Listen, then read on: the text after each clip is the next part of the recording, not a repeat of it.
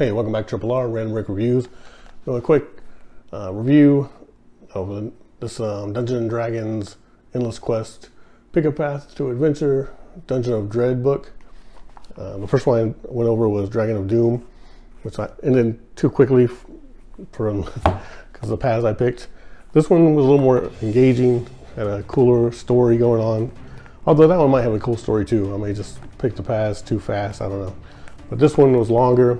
I read two different scenarios. So there's an evil wizard, there's a halfling, it's probably a dragon, there's some slime. So you play a warrior in this one, and you're trying to get some treasure and some fame.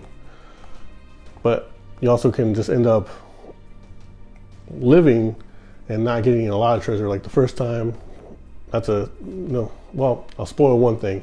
So the first time I made it out, got to safety, and we just found one emerald. It was like, I guess like as big as a goose egg or whatever. But there's way more riches to be found.